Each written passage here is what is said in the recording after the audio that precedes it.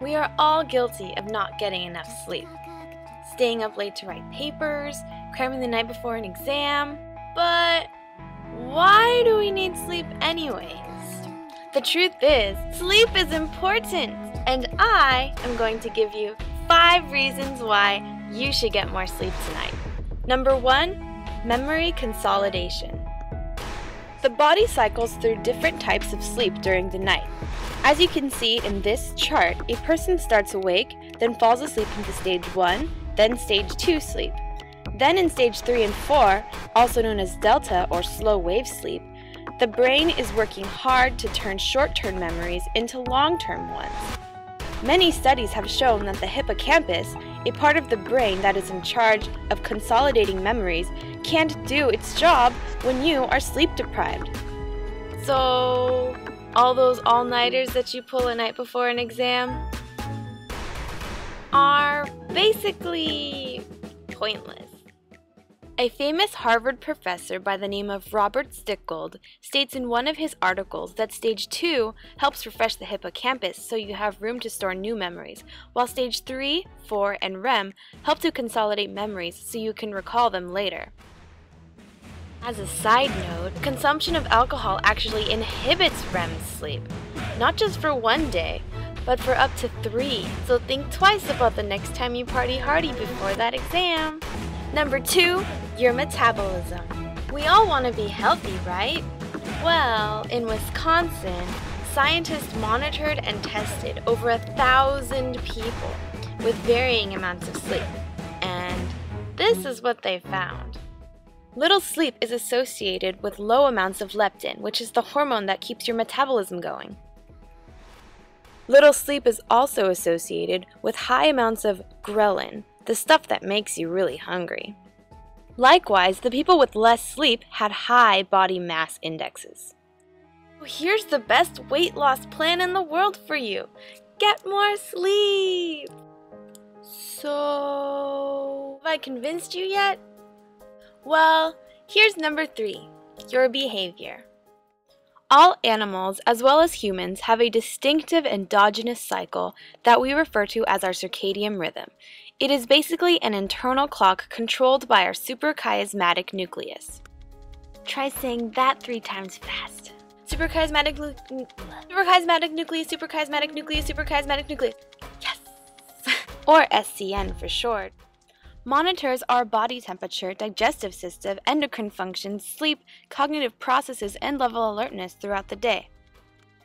Scientists discovered that the circadian pattern of 2 key hormones may make us at risk for depression. In a healthy adult, the amount of melatonin increases just before bedtime to make us sleepy, being responsive to dim light conditions. Cortisol, a stress hormone that is released by the HPA axis, also has been directly linked to patients with depression and insomnia. It is believed that there is a link between social rhythms like waking up and going to work and physiological rhythms like your melatonin and cortisol levels. And these desynchronized rhythms can make your behavior and mood very irregular. Which brings me to number 4, your emotions. Have you ever had a bad day when you just woke up on the wrong side of the bed? Your emotions are very closely correlated to the amount of sleep you get in one night. With just one night of sleep deprivation, scientists discovered that the amygdala, the thing in your brain that has a primary role in your memory and emotional reactions, becomes really overly stimulated when shown negative emotional stimuli after sleep deprivation. When you are sleep deprived, you become super irritable because your amygdala is super activated. And no one wants to be around a cranky person, right? Last, but certainly not least, number 5, your immune system. What many people don't know is that your immune system and the amount of sleep you get are very highly correlated. Scientists partially sleep-deprived patients for 5 days, and then they performed simple blood tests. And this is what they found. With sleep deprivation, the amount of neutrophils and CD8 and CD4 positive T cells increased immensely, while the amount of B cells and natural killer NK cells decreased. In simple non-sciencey terms, This means that your immune system is filled with a bunch of bossy T cells and neutrophils that want to attack foreign viruses, but doesn't have enough B cells and NK cells to do the dirty work to actually fight them off. Hence, you are more vulnerable to catching a virus when you are sleep deprived.